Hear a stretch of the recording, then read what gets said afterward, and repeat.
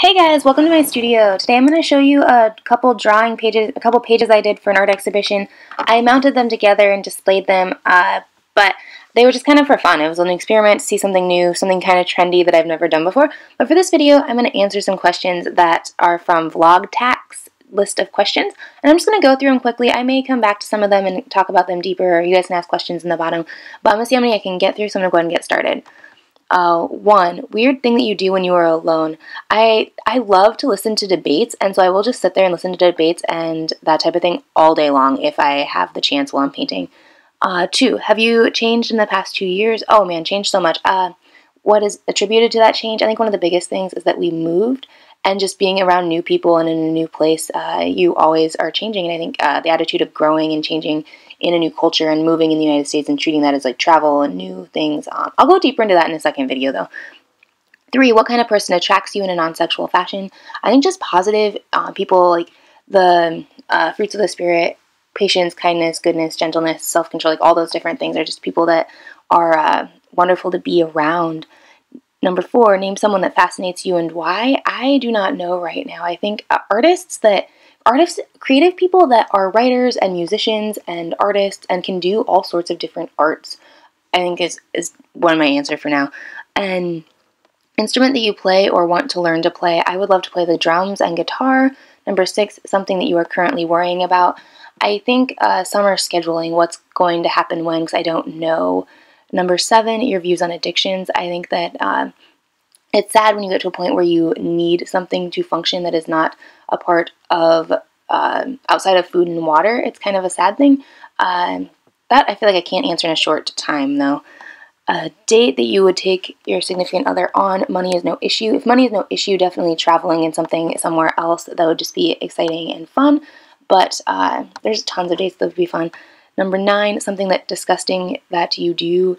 I think I bite my nails and I don't intend to stop.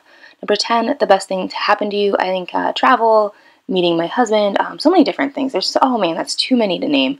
Number 11, something that you can't seem to get over. I don't quite know what that question is. And three things about you that people can't seem to get over. I still don't quite understand where that's going, what type that means, so I'm not going to think about it too much, but I'm trying to get through these. Number 13, something that you always think what if about. Oh man, I do that so much. Like any topic can be that.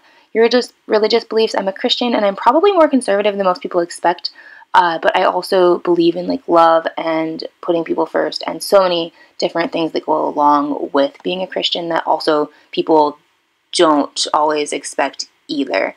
Number 15, how do you picture yourself? I will do a self-portrait drawing of myself sometime. If you want it, let me know in the comments. Number 16, what are your 3 biggest pet peeves? I don't like certain sounds, and I could just do sounds for all 3 of those. I'm going to say sounds, and just 3 different sounds.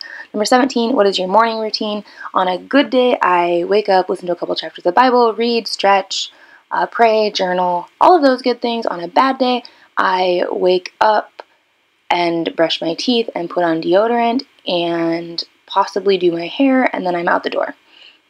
A family member that you dislike or have intense respect for. I have respect for so many of my family members. My parents, my grandmother, my husband, my husband's parents. There's so many. It'd be hard to name them all. Number 19, your favorite meal, favorite dessert, favorite snack, favorite drink. I think that's a typo. I think it's supposed to be shake. I don't know. I love homemade chili, and I make it with like a twist of Indian style, but like American Indian mix. Number 19, 4 physical traits that you like about the opposite sex. I'm going to go with calves and thighs and butt and face. I should have just gone with face, because I think eyes and smile too, but I did the other. I don't know. Number 21, what is your good luck charm or charms? I don't really think I have one. I'm not much of a superstitious person, but there's like little quirky things that I'm sure I do that I feel, oh, I always eat even numbers of things. We'll say I eat even numbers of things, and if I don't, I like freak out. Number 22, name an injury or disability that you have. That stupid little exclamation point on my finger is from reaching into my chest of drawers and scraping it. I think it'd be absolutely hilarious if it was one finger over. If you have seen it in this video, if you haven't seen it, check it out now. You can see it. Right, there you go. There you go. Yeah, I could answer lots of other things, but I'm not going to. Number 23, name your favorite sit-in restaurant and why. Oh, man. I just like food. Cheese Louise. I'm going to say Cheese Louise right now because last time we went there was just really nice, really pleasant. They had some jazz music playing, live jazz music. It has just the right atmosphere. I think it was absolutely lovely. What is your favorite quote? I will have to think about that later. Maybe I'll do a quote video sometime. I would like to do that anyways with my Reckless Journal videos. What is your favorite form of social media? I really like Instagram and YouTube. I'll put those links below and in the video. What kind of person inspires you too? I think there was a typo there. Non-religious, non-YouTube, and non-relative. I guess kind of what I said earlier, like patient people, kind people, just good people in general. Number 27, what is your dream job?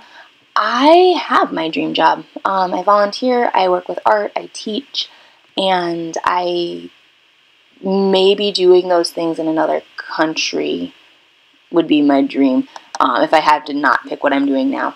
Number 28, name a strange nervous tic that you have. Eating even numbers of things, I already said that. What time period would you want to live in if you could time travel? I have no idea. I'll think about it later. Number 30, this is the last one. What have you learned about yourself during this challenge? That I cannot do this challenge in under 5 minutes without planning. That's what I've learned. Thanks, guys.